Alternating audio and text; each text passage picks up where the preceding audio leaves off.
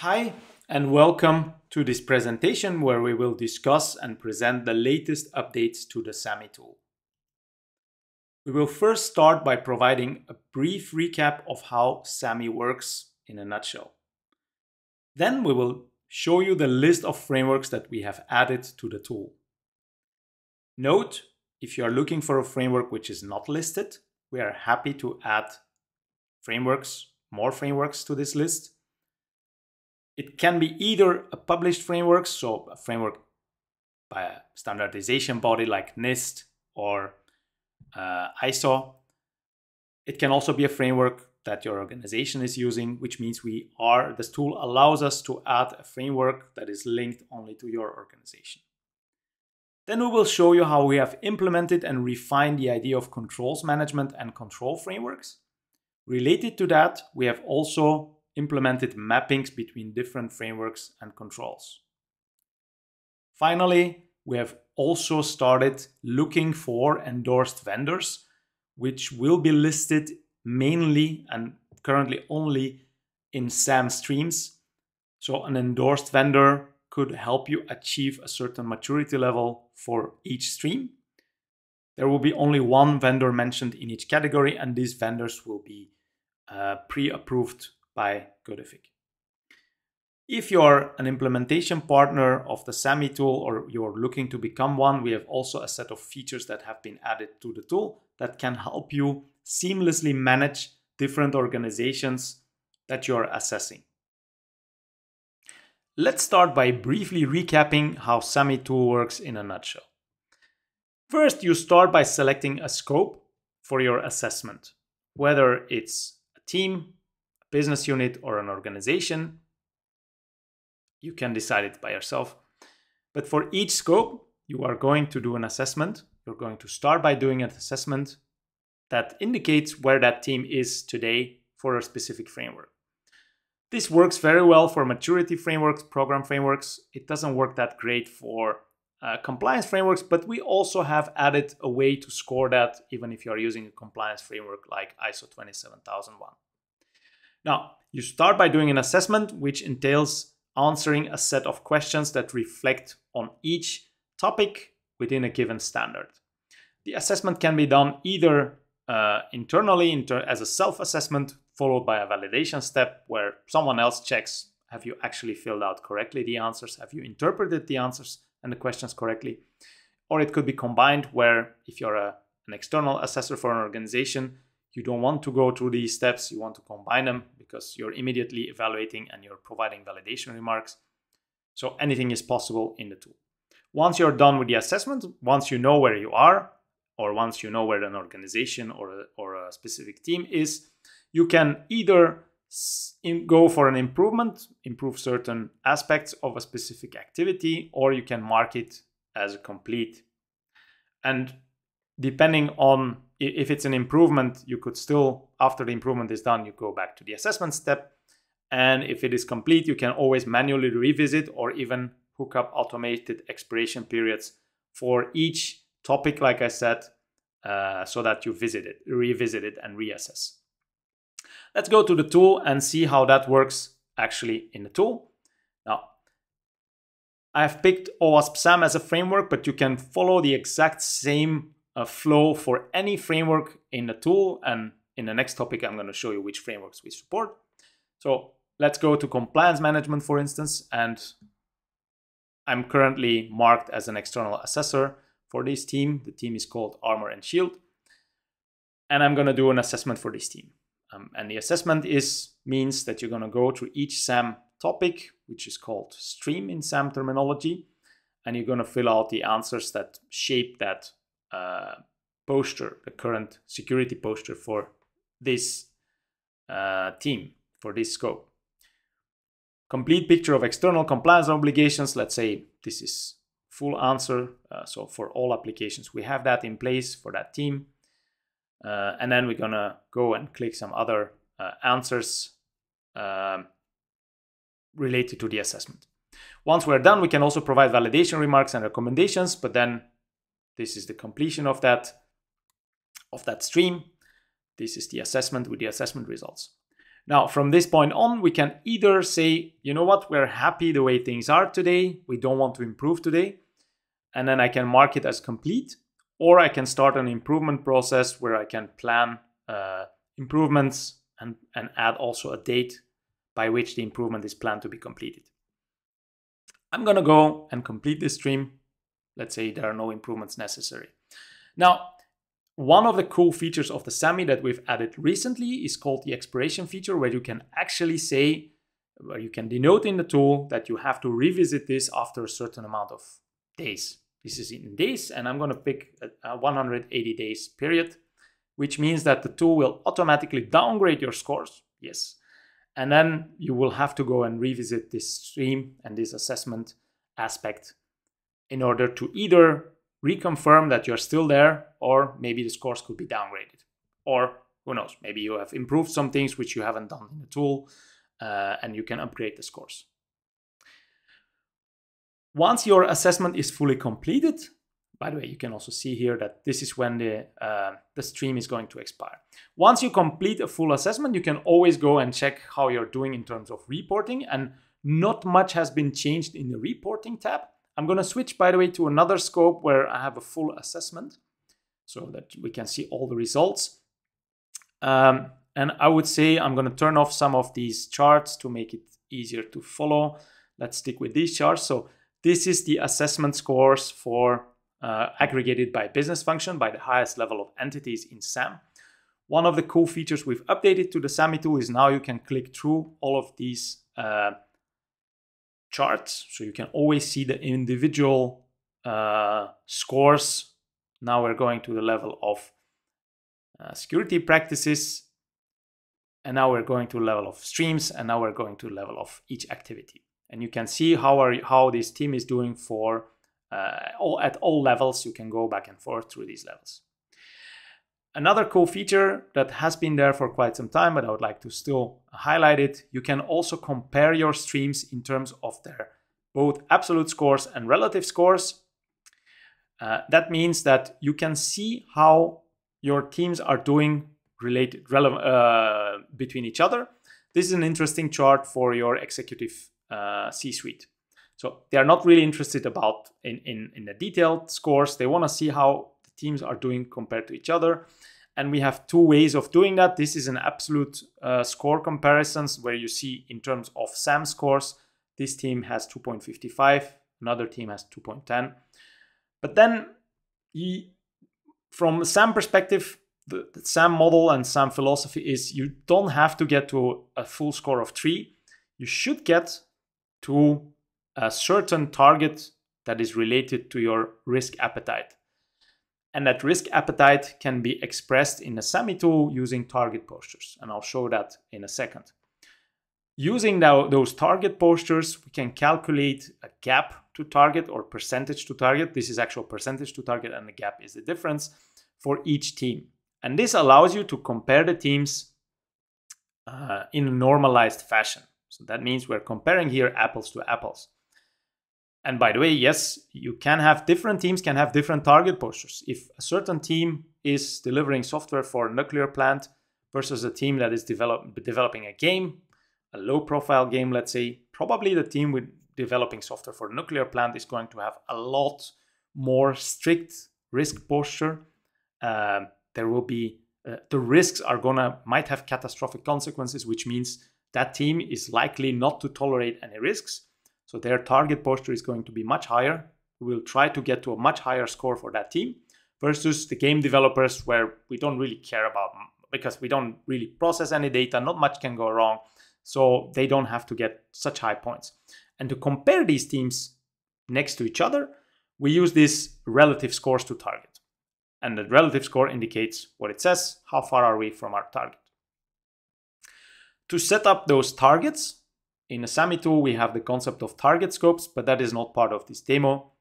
Feel free to view other tutorials of the tool where you can see how the target scopes are set up. We are continuously adding new frameworks to the SAMMY tool, and we categorize the frameworks into an assessment framework or a control framework. The assessment frameworks could be a maturity framework, a program framework, a compliance framework. It doesn't really matter how you call them, but the idea is that you will always have an assessment step, an assessment component for that framework. Control frameworks are somewhat different. You're not really going to do an assessment for a control frameworks. You're actually going to implement a control framework or introduce some of those controls from a control framework into your control library. So for the control frameworks, we have a concept of library of controls and a set of controls that you're going to implement as an organization, either for the whole organization or for a specific scope. The set of library of controls, so the control frameworks that we have currently in the SAMMY tool, include NIST 853, Cloud Controls Matrix, and ISO 27002 framework. And the ones that are planned are Security Controls Frameworks and OWASP ASVS, which is a requirements framework, but then the difference between a control and a requirement is very subtle. And I would like to further define that. So this is how we see conceptually the difference between an assessment framework, a control framework, and a requirement framework. So an assessment framework provides you with an idea, a topic. It talks about, for instance, protect. And then at the different levels of the frameworks, in this case, NIST CSF 2.0, it zooms further and further all the way to a level of subcategory. And at the level of subcategory, we have the subcategory basically tells you that you have to manage, and you have to manage correctly your user services and hardware, make sure they are authenticated. This subcategory or these items in that framework then map to a list of controls. And controls are your risk reducing, mitigating countermeasures.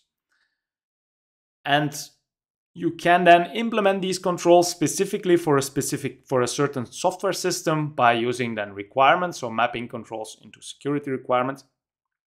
The last part of that is not within the tool, but then the first two aspects are clearly implemented today in the SAMMY tool, where we have an assessment framework, a program framework, and then a list of controls that map to that. And in this part of the presentation, I'm going to show you how that works in the tool. Let's first start by picking a framework which is not SAMM. First of all, we have added a browser, a framework browser, where you can just browse a framework without doing an assessment. This is pretty cool because it used to be that you have to first start an assessment for a certain framework so that you can check the framework itself. Now you have a framework browser where you can just click through and see how the framework looks like in the SAMMY tool. Let's go to CSF. This is how the CSF tool is implemented in the SAMMY tool. By the way, it's completely in line with the CSF implementation itself. It maps one-to-one with CSF 2.0. This is what the CSF framework looks like with the different categories and subcategories and functions. And then we can start an assessment for this framework. And the assessment looks pretty much like here. So if we switch to an assessment, armor and shield, the same scope, and do an assessment for CSF, we can start filling out, again, the answers for each CSF subcategory. And the list of answers is again in line with the NIST standard, where we have 4 tiers: partial, risk informed, repeatable, adaptive. And then we have also added 2 more selections for your convenience. There is implicitly, if you're not doing anything for a specific subcategory, it's a no answer. So the no answer is explicitly added here. You could also say this is not really applicable to me. As you know, for instance, in SAMM, that is not possible by definition. NIST doesn't say anything about that. NIST actually says that you could have a not applicable answer. If at any point NIST changes their recommendation, we are gladly going to change this answer. Again, the assessment looks exactly the same. You can provide validation remarks and recommendations, so nothing is changing. The overall flow of the SAMMY tool is still the same for any type of framework, any type of assessment framework. And then you can do this and then fill out a full assessment for a different framework. Reporting, by the way, doesn't change either. You can have in this case, I've added only 1 answer. That's why my score is this low. The scale here is, of course, adapted. I think the maximum score is 4, which maps to the concept of the tiers. Tier 4 is the score 4. That's how we interpret it. Now, again, the list of all frameworks is listed on our website and in the framework browser. Please note that some of frameworks are subject to licensing constraints, and currently 2 frameworks are in that space, ISO 27001 and IEC 62443. And these frameworks are not going to show up for the free tier of the SAMMY tool. So these are only available in the paid tier. All other frameworks are available for everyone else. I'm not going to go through each and every framework. If you're looking for a framework that is not here, please contact us. We can add new frameworks. If, on the other hand, you have a corporate license, either Pro or Enterprise, we can also add frameworks which are specific for your organization. So let's say you have a custom version of CSF. I cannot imagine why you would do that, but again, every organization is unique. So no judgment here. If you have your own framework, we will be happy to add it in the list of frameworks. And your own framework obviously is not going to show up for everyone else. It's going to be limited for your organization. Now let's have a look at controls. If we go to the list of controls, which is accessible through Manage Controls, first of all, we have our list of controls, but I will come back to this later. More importantly, we can now browse the control frameworks. And as I've mentioned in the intro part, the controls frameworks don't really have an assessment. You can browse through them, so you can view the control frameworks. We also have search and some additional filtering. Let's go to configuration management, for instance. So these are all the controls in the family configuration management in list 853. You can browse through these controls and you can decide, hey, you know what? I want to implement baseline configuration for our organization. We have to implement this.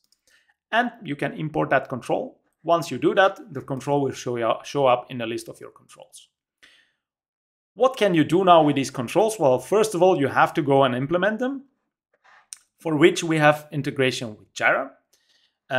And it is not in the scope of this demo to tell you how that works, but basically you can hook up this control and implement it in Jira, where your team is going to do that, and you don't really want to have everyone in your team switch to a new tool like the SAMMY tool. SAMMY tool is great, don't get me wrong, but your teams are not going to like using 5 new tools every day. They want to stick to what they know, so they will still go and work in Jira and implement it in Jira, and then whenever they're done, it will show up, the status will update here.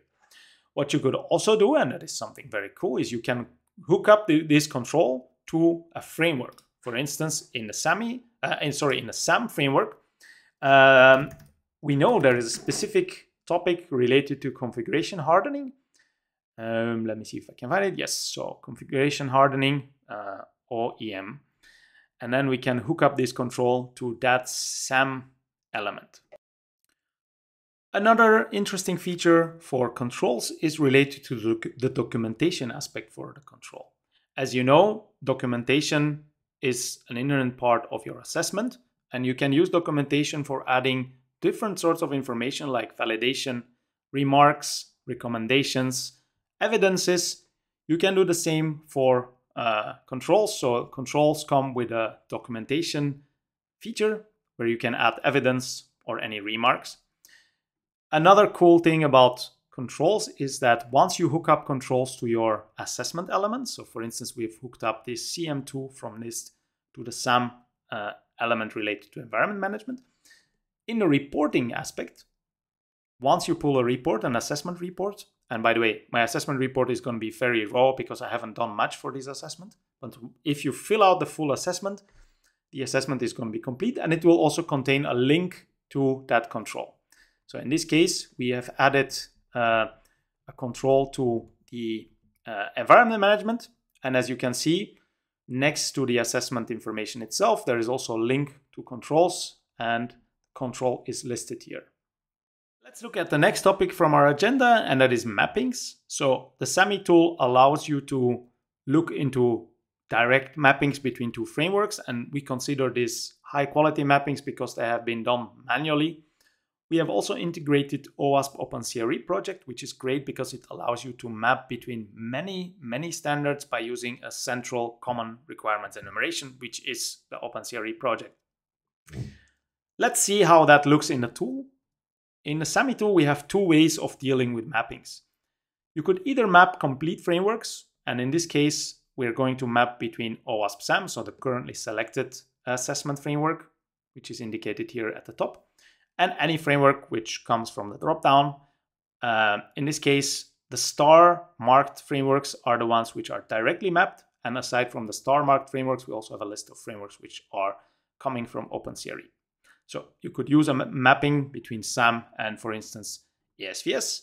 In this case, it is going to show you the SAMM streams on the left side and ESVS entries on the right side. There are various use cases for this. Let's go to another mapping, for instance, SSDF. So a SAMM SSDF mapping could be useful for compliance. By the way, the SAMMY tool doesn't guarantee any compliance, so the mappings are just indicative. And in this case, we also provide the SAMM score for this activity. You could export this to Excel and show it to your partners. If you're selling, if you're a vendor for any US federal agency, they want to see an SSDF self-assessment, and let's say you're using SAMM for your AppSec as an AppSec management program, you could do this mapping and immediately get an assessment in SSDF format. Get an export of how your SSDF looks like in terms of your SAMM assessments. You could also map to CSF or any other frameworks which look exactly the same. Now, this is one way of doing mappings. It maps full frameworks and you can export the results of that to Excel. Another pretty cool use case is using mappings to control frameworks. And in order to see which controls you need to implement, and we're going to switch to NIST CSF because we have a direct mapping between CSF and 853, which comes from NIST, by the way. So if we're doing a CSF assessment and we want to see, hey, I want to implement this, but I don't know how. Tell me how do I have to do it? And NIST comes with the 853 family of controls. You could use this mapping to immediately see which controls you have to implement in order to provide achievement or getting to some set of maturity, some maturity level for this subcategory. This is the list of controls, or in this case, it's one control, and you can say, you know what, I want to import this to my list of controls and start working on that. This is another very cool use case for controls. And for each assessment, you can also view the list of controls that are already in your library. So you can go to this and say, you know what, so these are your already existing controls in your library, and you can also hook up your subcategories or the assessment elements to an existing set of controls. So you can do this, and this will be hooked up to this, this control will be hooked up to this current element. You will see that here popping up, and you can no longer indicate that link. Out of the box, the SAMMY tool has a full integration with various resources provided by the OWASP SAMM project. That includes things like community guidance that help you interpret and implement a certain stream, as well as SAMM core team guidance, which typically contains things like other OWASP SAMM projects, which can help you with a specific stream at a certain maturity level, as well as references to OpenCRE related topics. From this version of the SAMMY tool, we have added the endorsed vendors and solutions that can help you implement a certain stream. So for every stream, we will be showing you a recommended vendor that is endorsed by Codific that brings certain product or consultancy or technology which can help you with the implementation of the given stream. If you're a vendor that is looking to showcase your products and you believe you can help organizations implementing certain SAMM activities, feel free to contact us so we could add you to this list. Note that we will be only showing one vendor per stream. This is only applicable for the SAMM model. Currently, we don't consider adding this same idea to any other framework.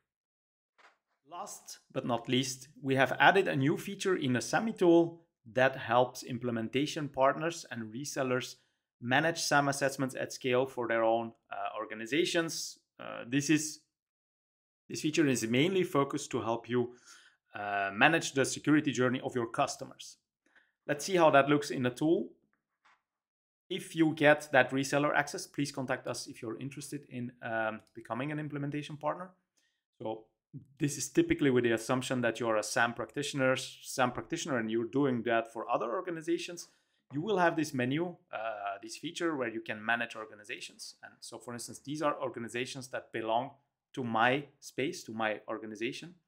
And you can create and manage them as much as you wish. Let's say we will add Google under our organization.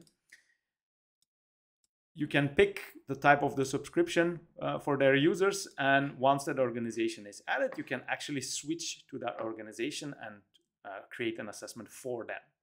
So if you're an external party and you have many organizations that you're doing a SAMM assessment for, this is ideal scenario for that.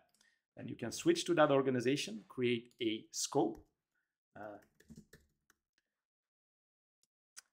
and then run a SAMM assessment for that scope. Once you complete that assessment, all that information stays within that organization's space, and you can always exit that and then revert to your own organization.